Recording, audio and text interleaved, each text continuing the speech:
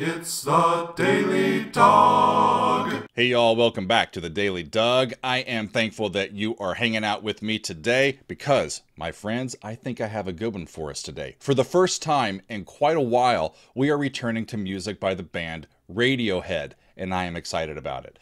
I have had this particular song, Paranoid Android, on the list for quite a while.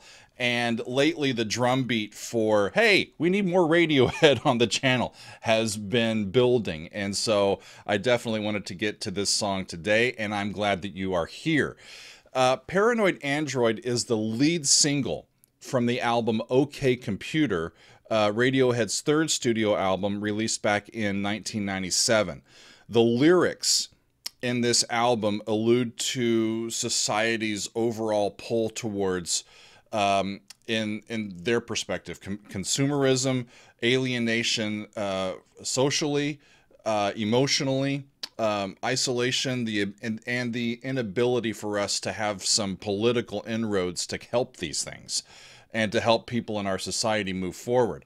The album received critical and popular acclaim. It won a Grammy for Best Alternative Music Album in 1998. And in 2014, y'all, the Library of Congress included it in the National Recording Registry because it's culturally, historically, and aesthetically significant. So there you go. I found some more interesting stuff about this. Tom York said that the band drew on lots of different inspiration and different artists and sounds as they were building the soundscapes and the style of songwriting for this, especially Bitches Brew by Miles Davis, with that avant-garde sort of style to the fusion that Miles brought to that particular album. The title of the album and the song of the album are both inspired by characters and sayings from Hitchhiker's Guide to the Galaxy, especially the character Marvin, the paranoid android, the ship's robot. And so, y'all, we get Tom York on vocals and guitar, Johnny Greenwood on electric guitar, Rhodes electric piano, and synths. Ed O'Brien is on guitar, sound effects, percussion, and backing vocals. Colin Greenwood is on bass and percussion, and Philip Selway is on drums and percussion. So let us dive in, y'all. I'm going to be using the original studio recording to this. Actually, no, I am using the remastered studio recording for Paranoid Android. And let's dive in, y'all. It goes something like this. Here we go.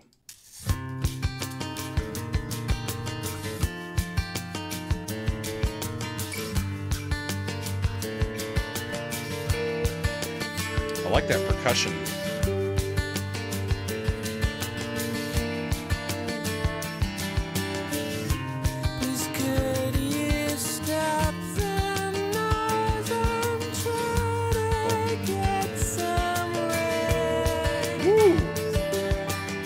Harmonically, they're all over the place already. I'm gonna see if I can figure it out.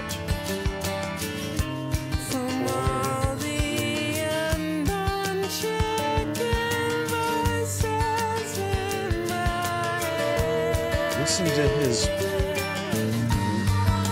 vocal color is so unique.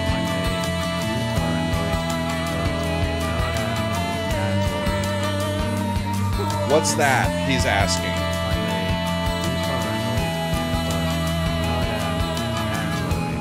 Woo. They set up these dominants and they don't go where they should. Okay, that's G minor. And that's E minor, so that's a chromatic third. Or they're using G Dorian. Yeah. That raised sixth, and there's down to C, B flat. It resolves back up by step to G. There's that E minor chord. We're pretty much in G.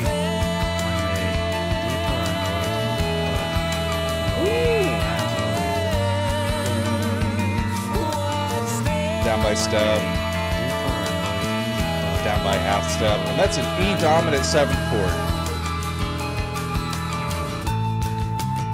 goes to A, finally. So they're in a new area now.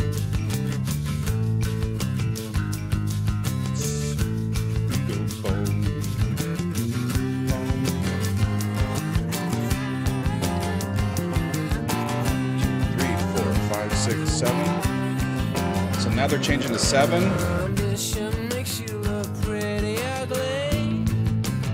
Y'all, hang on a second. This is going by way quickly because they're into a different section altogether. So let me see if I can back up and catch what was happening here. The first verse. Please, could you stop the noise? I'm trying to get some rest from all the unborn chicken voices in my head. Darn. And then it goes, when I am king, you will be first against the wall. What's with your opinion, which is of no consequence at all? And then the questions, what's that? What's that? That goes to the paranoid. What's that? Huh? What? There's something out to get me, right? So if this is analogous to Marvin, the robot, the paranoid android from Hitchhiker's Guide to the Galaxy, as I recall, Marvin is often depressed, or yeah, depressed I think is a good word, because his potential is not being fully utilized. He is intelligent, but he's stuck doing these menial tasks, and he's like, I'm not fully realizing my potential. And I think that that's what Tom is identifying with, just feeling depressed and alienated and apart from the world that he sees and observes. And in this second verse, when I am king, you will be first against the wall, you know, he's escaping into his imagination to try to find some contentment, maybe. And then they go into this next section. I'm going to back up a little bit, y'all, and see if I can catch it here. I'll start there. 5, 6, 7. So ambition makes you look pretty ugly. Kicking, squealing, Gucci, little piggy. So that's a condemnation of the materialistic lifestyle that he sees, where money and power are elevated priorities.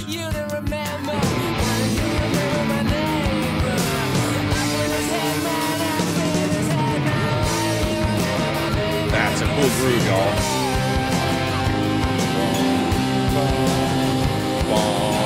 It's a chromatic third.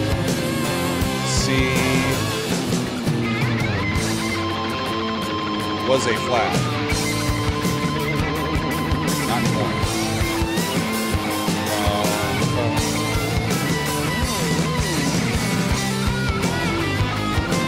There it is again. They're changing some chromatics around that, but the bass is moving by third. Okay. New section, a third different section, descending bass line.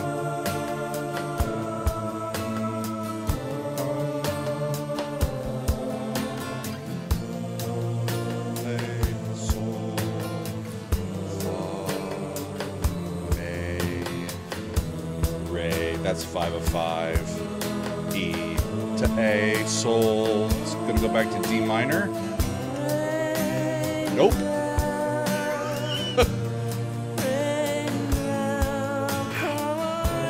There it goes to D. Just late. Rain down, come on, rain down on me.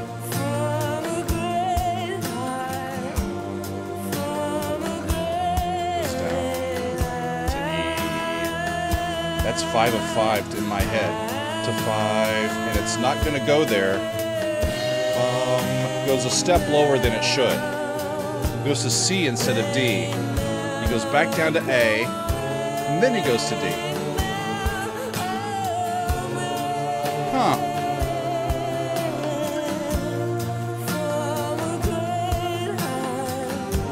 Love this slower section. It's a prayer. It's a petition.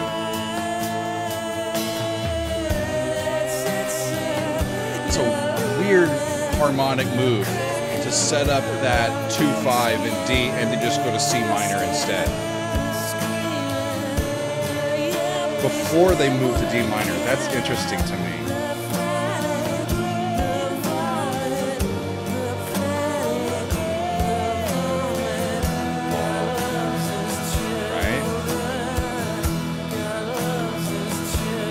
God loves his children. Yeah. Different section. 3,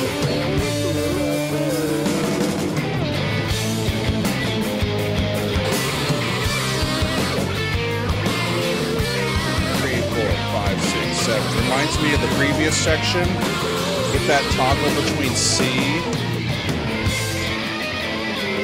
and A flat.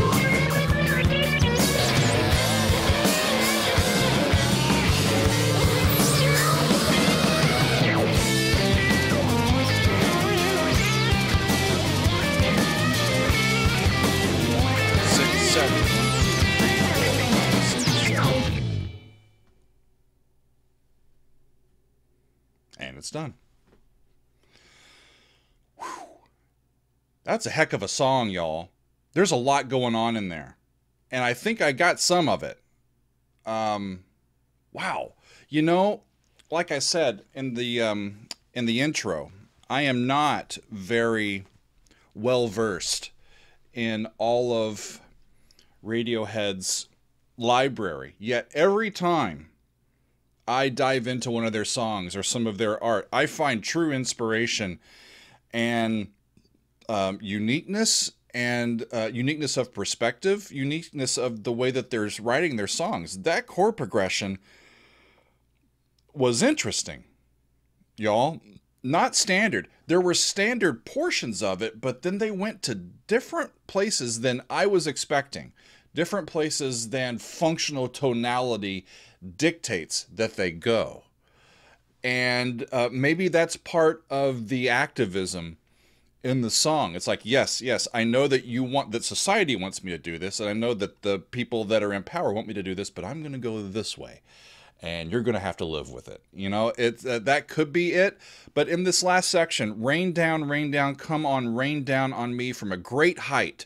Rain down on me. He is seeking salvation, peace of mind, the freedom to be himself despite the world around him, maybe, and maybe seeking the courage to make it a reality instead of living in the reality that he's observing and living through. Because remember, like I said here at the beginning, this is alluding to what they see in the late 90s as a pull towards consumerism and us becoming isolated from each other, even though the technology is starting to bring us into what we think is more connectivity. And 20-something years later, we're still dealing with that dichotomy, right? Is that we have all of this technology that brings us together, but we still feel alienated and separated from society, especially when we see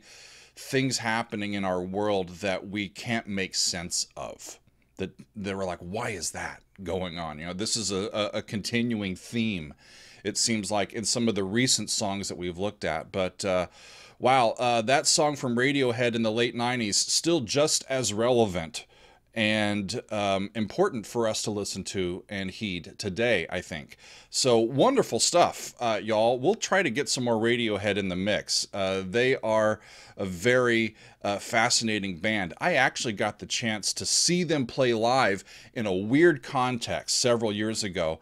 My wife and I, Megan and I, were at a taping of the Colbert Report, Stephen Colbert's old show on Comedy Central, and the day we were there, the day we had tickets, just happened to be when Radiohead was there. And we got to hear Radiohead play like 6 songs in a small little studio, and it was wonderful. They're so cool, and I remember just the way that they conducted themselves in the interview was really interesting, and I was made better for it. They're a great band, and I need to get into some more of their stuff as I have time. But I think that's all for today, y'all. I thank you for being with me. This has been fun. We will get to some more Radiohead in the future. But like I said, that's it for today, I think, and we will see you next time on another edition of The Daily Doug.